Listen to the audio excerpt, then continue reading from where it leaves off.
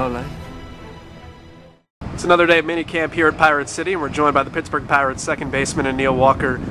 Take me back on your journey to where you are now, and kind of what it's been like along the ride through the minor leagues, and what you've learned each step of the way.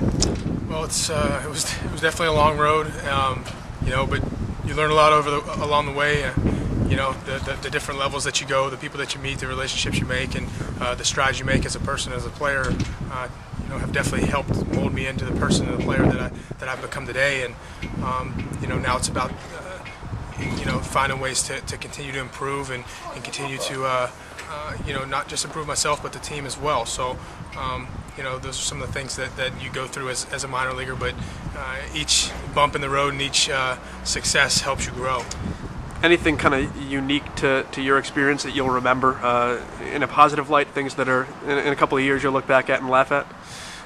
Just the certain situations with teammates and the amount of fun that you have on the road and in the clubhouse and during games, and the diverse group of people that you meet and teammates and people that you play, and the funny experiences. But nothing really, not one particular moment comes to mind, but it's definitely a fun atmosphere when you're getting around guys, and you would think it wouldn't be. It would, could be the other way around just because you spend so much time with guys, but it really does become a family atmosphere each year in and year out. And the tougher parts are the road trips that in the minor leagues, the bus trips, the 14-hour drives and playing the next day. But at the same time, like I said, those kind of situations help you grow. We're on M's TV, so we're dealing with guys that are playing at Class A Advanced right now in Bradenton.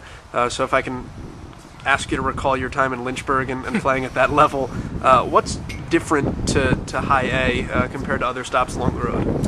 I think High A is a stop where players are really starting to come into their own. For me, the biggest jump was High A to Double A in my mind, just because for the most part in High A the pitchers have a certain pitch count, and a lot of times in certain counts they have to throw certain pitches. So, but guys, you really see guys start to fine-tune their secondary pitches. They're starting to locate fastballs a little bit better, and on the offensive end, guys are really starting to come into their own and starting to trust their mechanics and go out and play, as opposed to critiquing every at bat and things like that. And that's what I learned for most of my time in High A.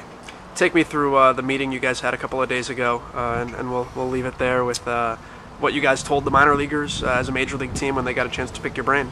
Yeah, I mean, the biggest thing that we tried to convey to them was that through your trials and tribulations and through the hard times, you have to just continue to grind it out. And there's not a huge difference between minor leaguers and big leaguers outside of consistency and outside of learning to play day in, day out, and learning to deal with the 0 for 4s or the slumps or the back-to-back bad starts from a pitcher's end, and learning to get over those quickly and continue to move forward. And I think when you're in the minor leagues, you get so caught up with the numbers and who's in front of you, who's behind you, and those sort of things, when really you should be focusing on how can I get better, how can I improve, and also how can I make my teammates better. And the longer you play, the more you realize that when you're focusing on what you need to do to prepare yourself on a daily basis and to get better, the sky's the limit. And I think that the young players, once they get that, it's fun, and it makes the game a lot more enjoyable when you're not worried about going 0 for 5 in a game or having a bad outing.